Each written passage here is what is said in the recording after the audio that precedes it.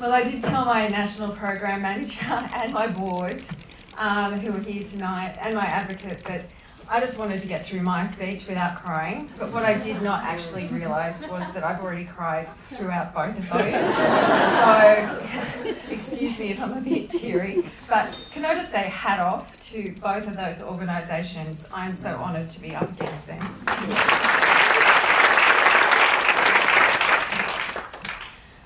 So good evening, ladies and gentlemen. I'd like to tell you a story about a 14-year-old girl called Alana, who I first saw in 2012 whilst watching a documentary on Four Corners called Growing Up Poor. Alana grew up in one of Sydney's poorest suburbs in southwestern Sydney, where unemployment is rife. A third of the population has not completed Year 9, and teenage pregnancy is 5 times the national average. So in fact, it's the youngest population in Australia. And so they're kids, having kids, having kids.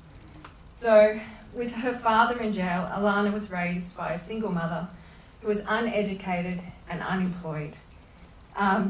She was extremely abusive, she was drug addicted and a schizophrenic. So as a child, Alana's mother would often lock her up in a single room with her little brother for days on end. So one day she even shaved Alana's head. You may have seen this documentary. She shaved her head to make her look like a boy, and it was to protect her from the men who would regularly come around and visit the house for sex and to supply her with drugs. So Alana's mother would be passed out for days on end, and so Alana would have to rummage through cupboards to find food for herself and her little brother. Alana was just 4 years old, and she was the primary carer for a 2-year-old. So eventually their auntie took them in, and she was a struggling single mother. She is amazing. I've met her many times. She already had 3 children of her own. So Alana's adult responsibilities increased, and she missed school more than she attended. So Alana desperately wanted her life to change, and she wanted it to be different, but she had no idea how to break out of the bubble of this poverty.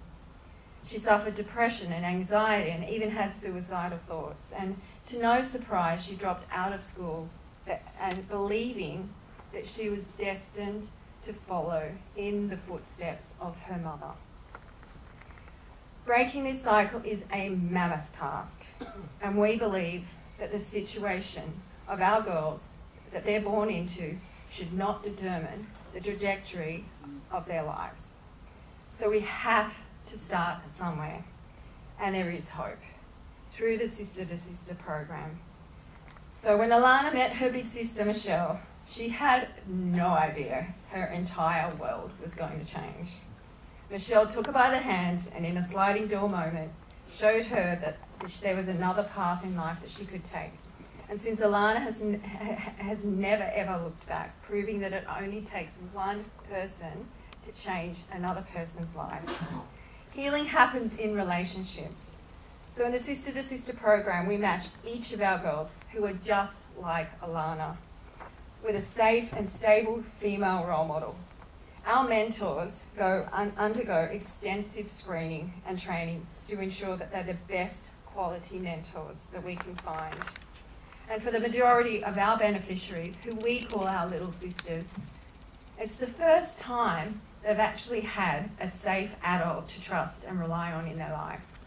Someone who's made positive choices, someone who sets an alarm and goes to work, someone who has a healthy lifestyle and strives to be the best person that they can be.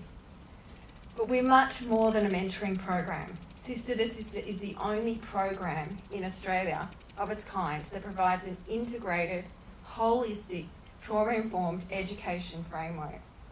We provide structured mentoring, psychoeducational workshops. We provide welfare support and crisis intervention. We provide repetitive, positive experiences, all carefully designed to heal trauma. And this takes time. So we work with fewer girls on a deeper level for a longer period of time, enabling us to maximise our impact and change lives forever. So our doors are always open beyond the 12-month program, And 95% of our girls, 16 years later, are still continuing to be in contact with their big sister mentors after the Sister to Sister program formally ends. So we're forging lifelong bonds, and the results speak for themselves. 84% of our girls go on to finish high school. 64% of those girls will be the first generation in their family to do so.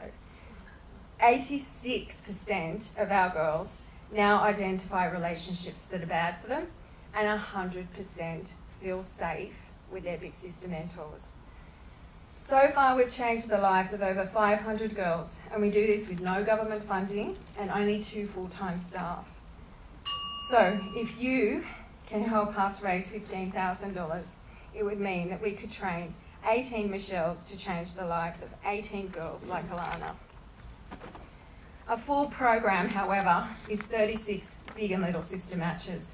So if you can help us get close to that $30,000 tonight, then we can potentially fund the entire training portion of the Sister to Sister program for 1 year.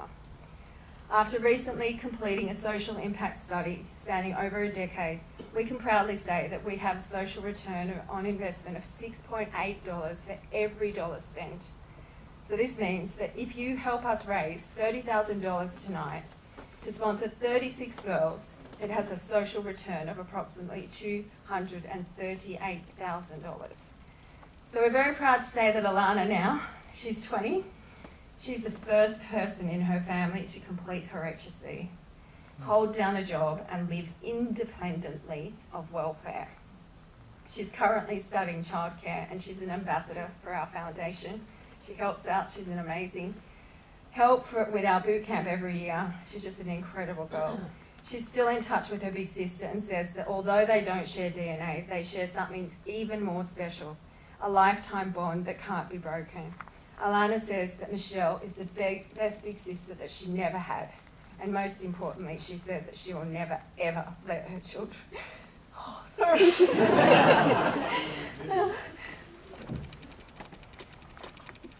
Don't ding you. She'll never, ever let her children grow up in the same circumstances as her. Thank you.